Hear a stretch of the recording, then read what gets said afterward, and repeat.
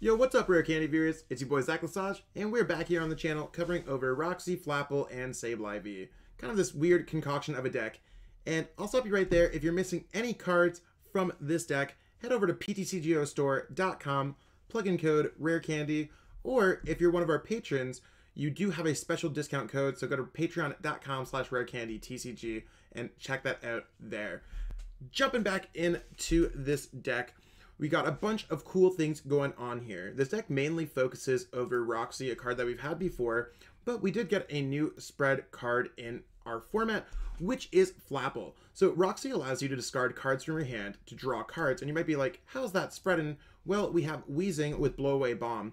So if you discard Wheezing or a Coughing with the effect of Roxy, and you can even see Roxy in the background right over there, so you can see that the combo's a natural combo. You can spread 1 damage counter for each card that you discard. So you can discard 2 with Roxy. That means if you discard Wheezing, you're doing 20 across the board. That being said, with Flapple, once during your turn, you may put 2 damage counters on one of your opponent's Pokemon, and then if you do any damage counters, you can shuffle this Pokemon back into your deck. So the goal of this deck, with other cards like Galarian Zigzagoon, that you can keep on using with Scoop Up Nets, is to keep on recycling damage counters and focusing on attacks, whether you're using Doom Count GX, if you put exactly 4 damage counters on a big Pokemon, or you can use Crazy Claws to build up damage counters to knock out those big Pokemon. With a lot of strong Pokemon like Dragapult VMAX, weak to Dark type, a deck like this seems really appealing. And I'm not entirely sure if this variant is going to be the best variant with Dark type Pokemon, or if the deck would be better as like a purist spread variant with just the Flapple and a more enhanced Roxy line. But regardless, I think it's going to be a really strong concept going forward, and we're going to see similar decks like this emerge. So let's jump into some games, see exactly how this deck works out, and yeah, let's just jump right into it.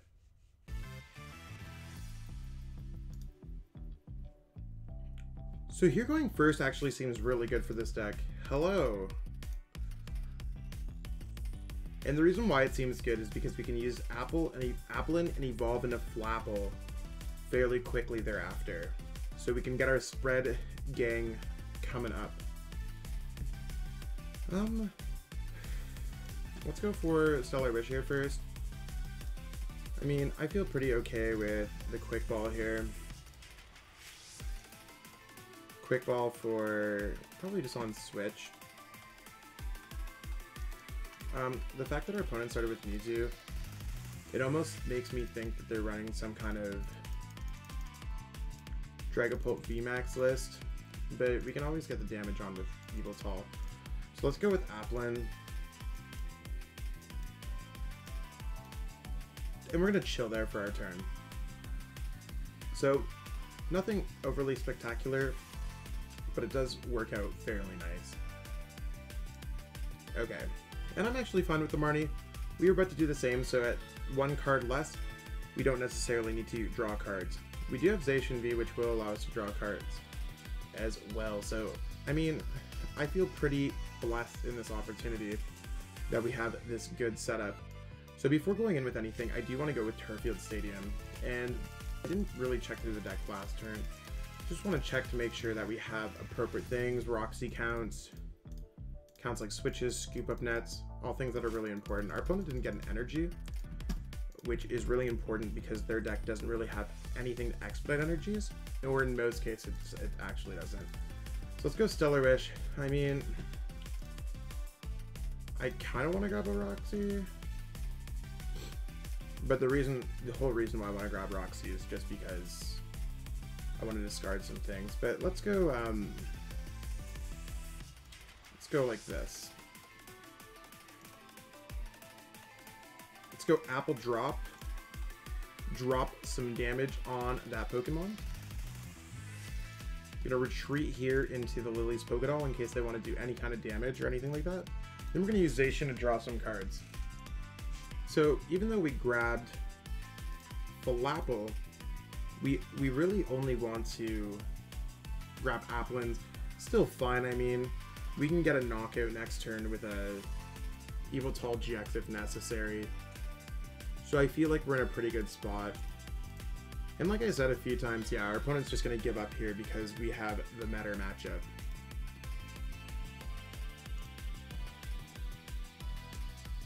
Okay, so we lost that flip. We'll see exactly what's going on here.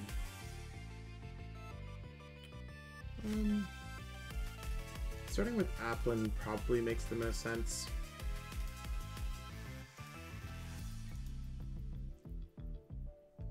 And our opponent started with the Dene. I mean, going first here isn't bad.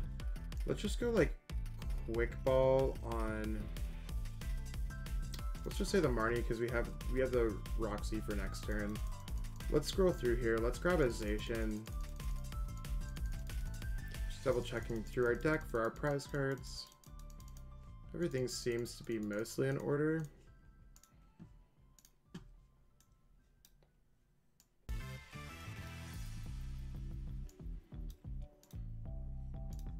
A retreat there just because that's a little bit easier to go through. And let's go for Intrepid Sword. Not necessarily the greatest Intrepid Sword I've ever seen, but we'll see how it goes. One thing that I always contemplate with this deck is, do I want to play more Roxy, more Coughing? And at that point, I don't even know if I'd want to have the whole Sableye V package. The thing that's always cursed Sableye V is it's always struggled with just kind of getting set up. Sableye V just requires 2 energies, which is sometimes too much. Yveltal GX is for only 1 energy and can get a big knockout. So I mean, I don't necessarily even know if we want to have anything past the Yveltal GX. Ooh, our opponent's big old chillin'. At this point, I don't even know if I want to be using the Roxy for its full effect. I mean, let's just go for it. Yes. Put that down. We'll put that at the bottom of our deck. See what we can get off. Stellar Wish.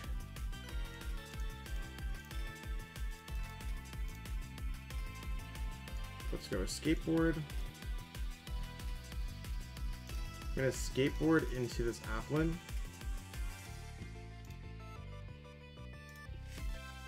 And we'll go Intrepid Sword. I don't know if our opponent just has nothing here, or if they're like trying to figure out exactly what kind of deck we're playing. Maybe they're trying to avoid the Pokemon they play down. With it being Cherish Ball, okay, so it's probably Fire Toolbox, or Abilities Art, as people like to call it. I don't know if they have the whole Welder package, though. Doesn't look like it. Okay, so we're gonna actually just go Scoop Up Net, the Applin, send up Flapple, or send up Jirachi. Jeez, I got Flapples on the mind. Let's go see what Stellar Wish brings us first. Don't know if Roxy is going to be necessarily the card that we're looking for. I kind of like the whole Turffield Stadium package, so we could start placing damage on the pokes. So let's grab a Flapple. And let's put the Sableye down, building up an energy on it. Since, you know what, let's actually just go for the Apple Drop. We'll put the Apple Drop there so that we can always get it set up for an Yveltal GX in a future turn. I don't necessarily feel like I want to get another Applin out, but I so want to. It's just there's nothing good to discard here. I mean, let's just discard Ordinary Rod. It sucks to get rid of an Ordinary Rod, trust me. But there's an Applin. And no point of putting down Zigzagoon because I'm still trying to figure out exactly where we want to make those damage counters happen. Let's go with Intrepid Sword. Kind of a supporterless game for us. In terms of just like what we want to do, our opponent has a lot of cards that are from Fiery Flint and stuff like that. I just can't tell if they drew that fire energy and they're going to pass, or if they're just so confused about what's going on with this deck, because both of our starts are not necessarily the greatest here.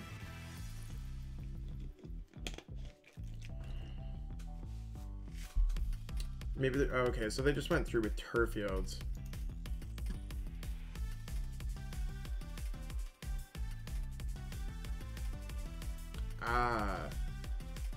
They're going for the knockout. So That's certainly one way to deal with it. Here it's a no-brainer to send up the Applin.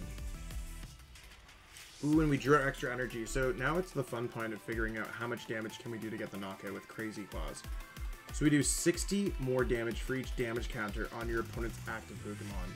So we're doing 120, 140, 120, 130, which puts them at I think we're just literally a Flapple away.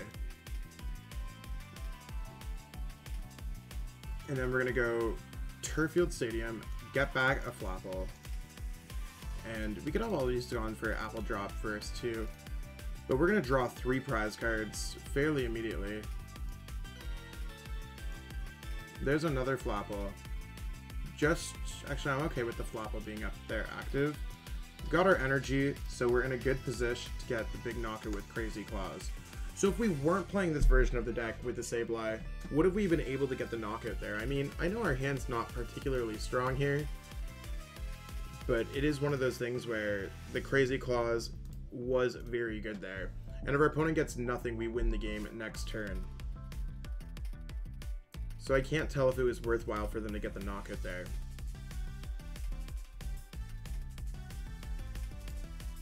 Okay. I mean, we're in a really good position here now. I'm going to use Turffield Stadium to grab a Flapple out. Let's go Roxy. Let's discard a Roxy and a Flapple.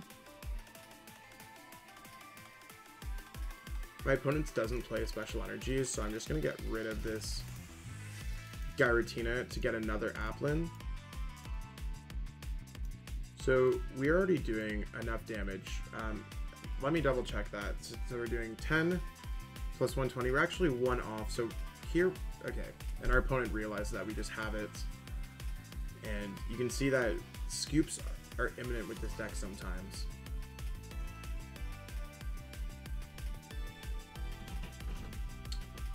Okay, so we lost the coin flip, and we're going to see if they're going to go first. Okay, it makes sense for them to go first most of the time. Most decks do want to go first, and we do have this busted start of the Jirachi. I know a lot of players complain that we have to play Jirachis in decks, but for this being a little bit of an offbeat deck, it does make our life easy to grab our trainer cards, such as Roxy. Speaking about Roxy, we do have access to the Wheezing and Coughing, so hopefully our opponent plays down a bunch of cards. Now, a bunch of cards just we can use Blow Away Bomb to damage them. Now, one thing that I have been considering is adding in the Mimikyu from Cosmic Eclipse that stops our opponent's abilities. I think that would be a pretty cool card in this deck, because if we damage them with things like Blow Away Bomb or Apple Drop or even Headbutt Tantrum, they can't use their abilities. Now, I'm not entirely sure what Psychic deck our opponent's playing. It looks like it's going to be Mewtwo, but I wouldn't be surprised if there was... Oh, it's Psychic Weakness. Okay, so it's not Psychic type Pokemon. I was thinking that they might play like Dragapult. This seems like it might be Ultimate Mewtwo, but they have Giant Hearth. Maybe it's just normal Mewtwo, like Fire Mewtwo. It's really weird to see the engine with Scoop Up Nets in a predominantly GX-based deck, but I mean, that's good. They did play down a lot of Pokemon for us to damage, and they did take away Giant Hearth. Like, out of starting hand, this is one of the better ones that we've had. We're going to go Turffield here first, and the reason why we want to do that is to thin out of our deck and look through it. So we know, like, right off the bat that we prized a couple Flapples. We prized... What else did we prize? A couple Switch. Can't really tell what it is. A deck like this is really difficult to find out. I mean, the Flapples is probably the most important thing next to the Switch, but our start's so good, we're just going to go with the Blow Away Bomb. Want to make sure that we click yes. It's so weird because you have to click yes twice, so if you are playing it, you can do it individually. And we're also going to try to go for Stellar Wish here as well. Okay, so we're just going to go for the Roxy. I mean, Roxy doesn't necessarily sound bad here. There's a Lily's Pokédoll. We're going to put down the Zacian to draw some more cards. Unfortunately, we are not able to get an energy or a Sableye to attach an energy to or anything like that. But our opponent might not realize that we're playing kind of this Flapple deck. Like, I don't know exactly what they're looking for. I mean, I guess they're know that I play Flapple. I played Turffield. Like, shut up, Zach. But this seems cool. Okay, there's a Sableye. I mean, those are 3 pretty good cards. The only thing that I would really like is a Lure Ball. As I play this deck more and more, I continuously have ideas of, like, different Wheezing counts. Do I need the Sableyes? Do I need my energy count? Things like that. Do I want to play Guru, or do I want to play more Lily's Pokedolls? How do I want to play this deck? And it's going to be a consistent struggle.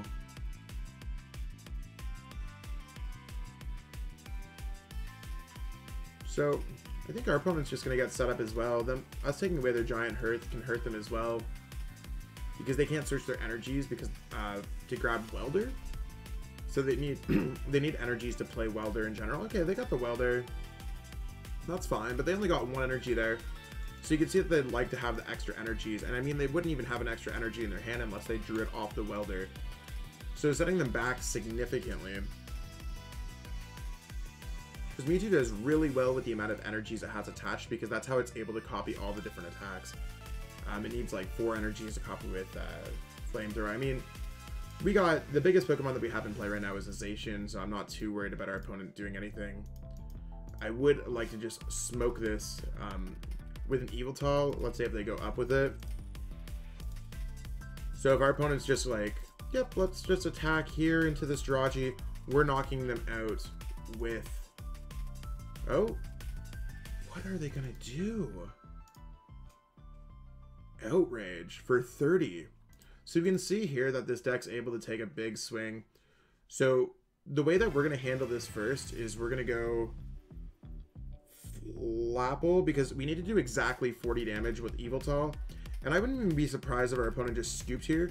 Since we did prize our other Pokemon, we are going to go with, we prize our 2 Flapples. We are going to go Apple Drop first before we go in with anything else.